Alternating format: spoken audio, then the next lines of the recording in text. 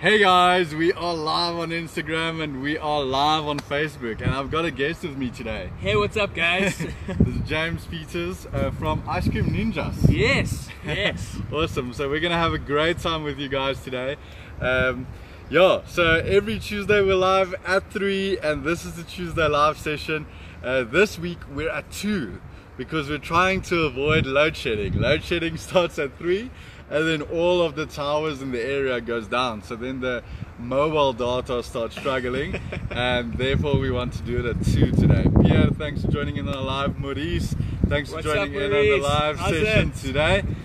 Guys, if you have any business questions, send them through. Send them through right now on the live session and then we will answer it live. So, James. Yes. The topic that I want to discuss today is excuses in terms of making your business succeed and how you can work around it. So what I get a lot, guys, and maybe you would resonate with this, is I get a lot of guys that say, hey, my business is doing bad because of the economy that's taking a dip. My business is doing bad because it's a seasonal trend, or people don't want to buy my product right now, or something like that, right?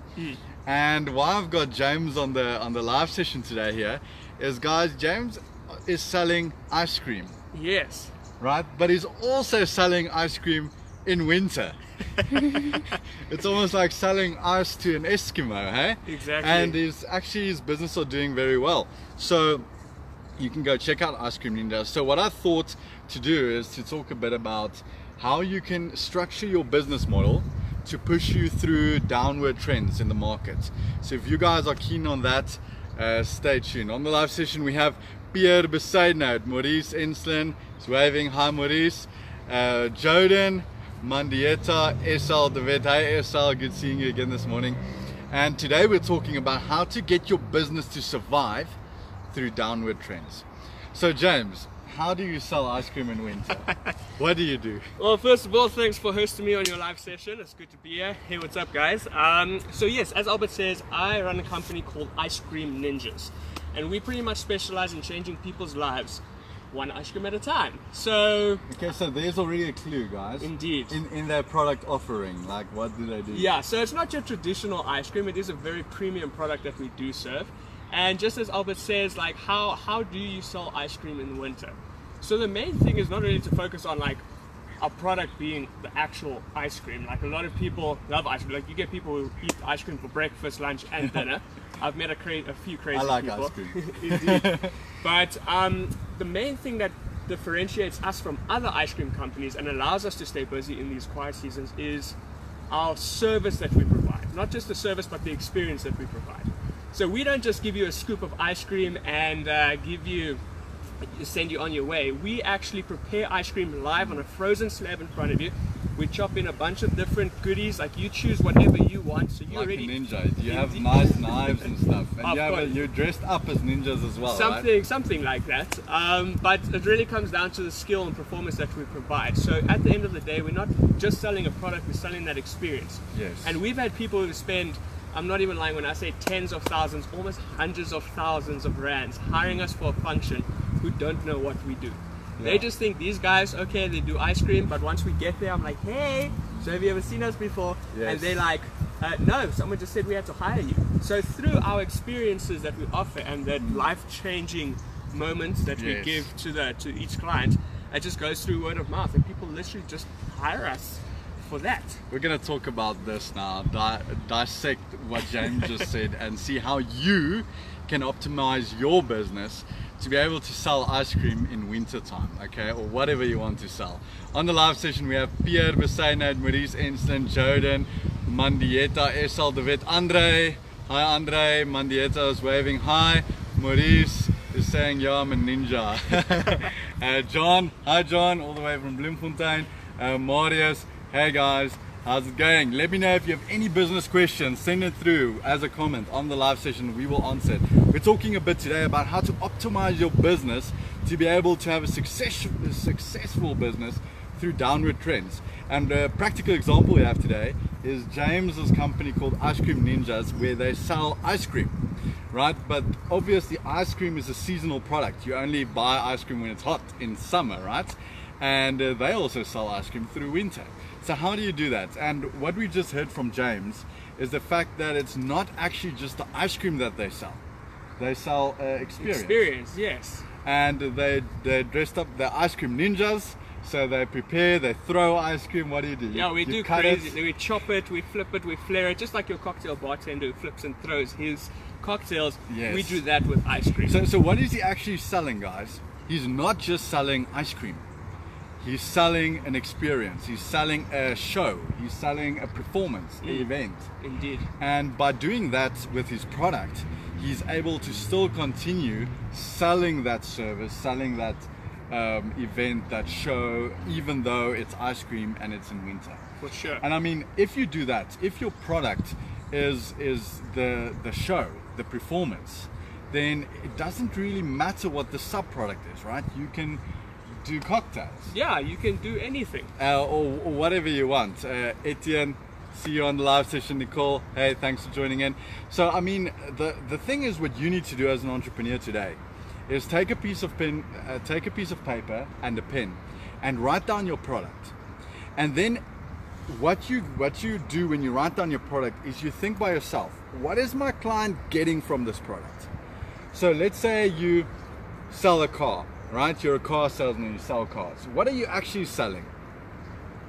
Not just the cars, right? You're selling transport. Yes. Right? You're selling a method for a person to get from A to B, right? What are you actually selling when you're selling transport? You're selling movability, you know, going places, people being able to drive somewhere or end up or reaching an end destination. Why are you actually selling that? You're giving them their freedom as well. You're selling them their opportunity. freedom, right? Opportunity. I love it. So at the end of the day, if you're a car salesman, what are you actually selling? Freedom and opportunity. So when you approach a client and when you market this product, what are you marketing? You're going to market to them that they will be able to have freedom and take a hold of their opportunities. And then from there, guys, if you've drilled it down to that on your piece of paper with your pen, then you can think of all other kinds of ideas that you can add on to that. So what else can you add to give people freedom and to help them utilize the opportunities? And now you'll see how your business model can change and how your business model can evolve. I like it. So cool, guys. Do that. Get a piece of paper, write it down. And guys, if you're enjoying this live session so far, send a shop, send a wave on the live session so that we know we're on the right track. Maurice is saying, what works best, word of mouth or social media? James, what's your thought on that? Yeah, word of mouth is tough. Like, people like to talk about things, but once again, it's also very, like, if you're in that conversation, then it will come up. It's not like randomly it will just pop up. Yes. As opposed to social media, you have such a wider reach with people. So I definitely think social media is the place to be. And especially if you're selling a unique product and you advertise it correctly and connect with the correct audience, yeah, social media is the place to be. But I mean, James, word of mouth did a lot for you, hey, in your business. I mean, you've met like the girl from, what's it, Resident Evil? Yes, Mila Djokovic. So she, yeah, we've had great success with So word of obviously mouth. she tells other people, but there's something else that you can use, Maurice, and instead of word of mouth or social media, what I like to call is incentivized word of mouth, right? So what that means is on social media, you can read the book by Gary Vee called Jab, Jab, Jab, Right Hook, okay? And what that talks about is incentivizing people to talk about your product. So if on social media you give them value, right? You give them tips that they can use in their daily life. Let's use the car salesman example again. You tell them what they need to check before buying a car, what they need to do before selling a car. What happens now? This guy learned something, he got some value. What does he do now? He tells a friend. And with that, you have incentivized word of mouth. So by giving people value, you can incentivize them to do word of mouth for you. On the live session, we have Pierre Besaidner, Maurice Ensign, Jordan Mandieta, Esal de Vet, Andre Erlang, Maurice Enslen, John van Bouillon, Marius, Nicole Clegg, Etienne, Tian Kutsia. Guys, thank you so much for joining in. If you want some investment advice, you can just follow John van Bouillon there, and if you want an architect, You can just follow Raving Mammoth there, Etienne Hillary for architecture. Guys, awesome guys on the live session with great businesses here. Guys, if you have any business questions to ask James or me, just ask on the live session right now in the comment section. Hit us up. Hit us up. So Mandieta is asking any ideas of where I can get capital to start selling ice cream. James, you're up. Yeah, okay.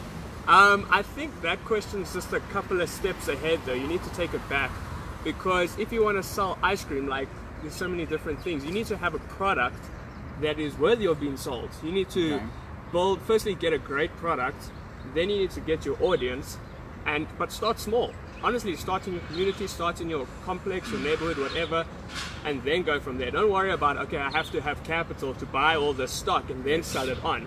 Definitely start small, get a great product, get your audience, and then build from there. I love it. Don't worry about capital. I love it. When people always tell me, a lot of entrepreneurs, I get this almost every day. They say, Albert, I have this great business idea. I just need the capital. I just need the funding. And I hate it when people say that, because it's almost like jumping into a rugby team without ever taking a tackle, right? Let's say me, Albert van Wyk, or James, when did you last play rugby? I don't think I've ever played rugby. I played rugby last when it was billetjie rugby.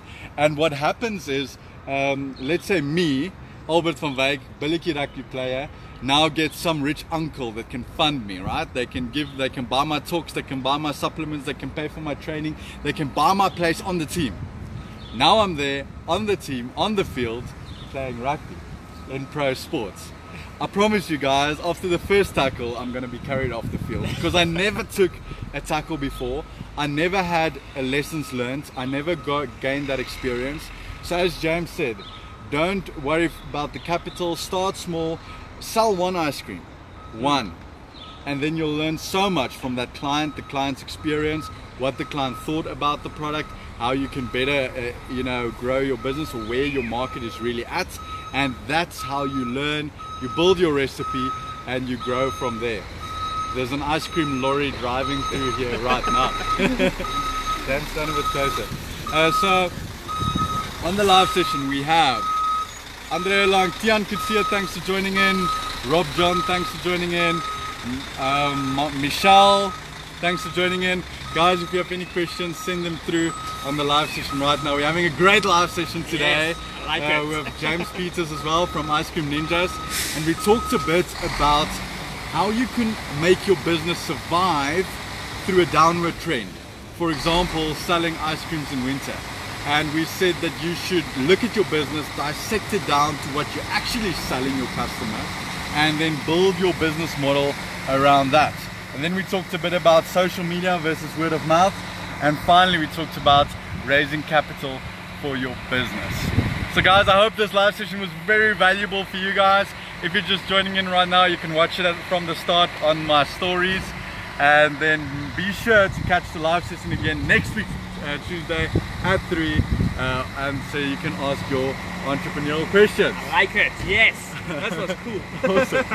Awesome, cool guys. So see you again next week. Have a great hustle and have a great entrepreneurial journey. So yeah, Pierre, Maurice is saying hi. What's up? Jordan, Mandieta, Isalbert, Andre Erlang is saying shop. Thanks Andre. Mandieta is waving. Maurice is saying, yo, I'm a ninja. Die antwoord. Marius Rockefeller, hey.